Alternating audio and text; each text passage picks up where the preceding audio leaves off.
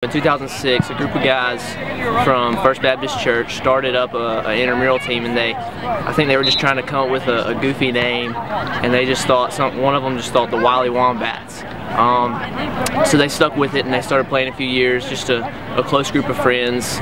Some of them were affiliated with the church and some of them weren't, and then I guess it just caught on, and they've been recruiting.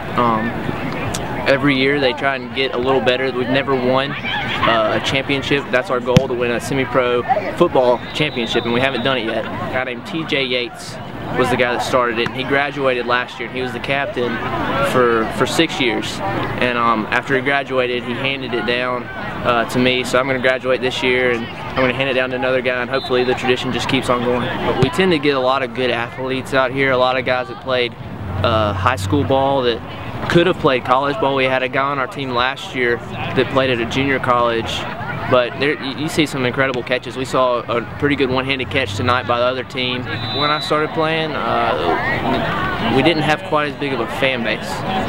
When I was a freshman, it was mainly just us 7 guys that came out and played, and as you can see tonight, we had anywhere from 50 to 100 people out here watching. It's more of a social gathering, I would say. People like to come out and just enjoy the time, have fun, good time of fellowship, hang out. It's a great way for our church to minister and get people involved. So we enjoy it because we get to play, and we get to at the same time develop friendships with other people. We also play basketball, and last year we played softball for the first time, but a few years ago we won the basketball championship. I wasn't on the team, but a lot of the same guys that are on this team were on that team.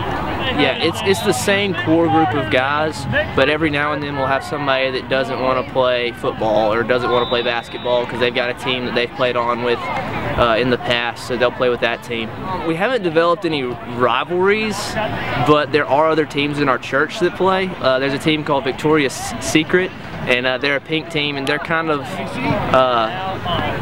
usually they tend to get the younger guys in our church, and last year a few guys that played on Victoria's Secret are playing with us, but they're pretty good, so hopefully we get to see them in the playoffs.